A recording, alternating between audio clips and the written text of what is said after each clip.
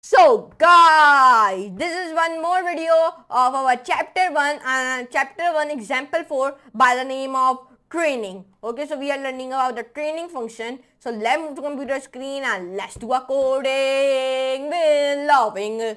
So guys, this is one more video of our one more video about the chapter 1 of example 3. Okay, this is our chapter 1 example 3.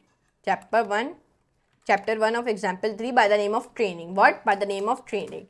So let's get started and let's training the function.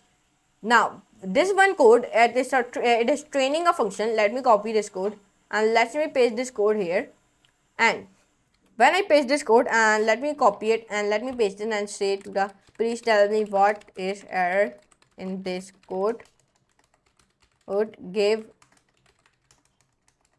me complete code with output. Enter. Now it take a little bit loading, then it will be told you this type of error in your code. Here you can see it. Come up, then insert it and then run it. Control enter. Reload it. Now when I reload it, so here you can see JavaScript plotly has been come very easily as like that. So like that you can do it very easily as. So now when I okay, now let me remove this file, delete it. Now here you can see JavaScript plotly has been come very easily. Yes, here you can see it. Now let's come here. If poach defines how many iteration loops the model will do. Model.fit, what it can do? Model.fit is the function that runs the loop. Callback defines the callback function to call when the model wants to redraw the graphics. Test the model. When a model is trained, it is important to test and evaluate it. We do this by inspecting what the model predicts for a range of different inputs. But before we can do it, we have to unnormalize the data. Unnormalize the data. What is the mean of that? This one code of that. Here you can see it.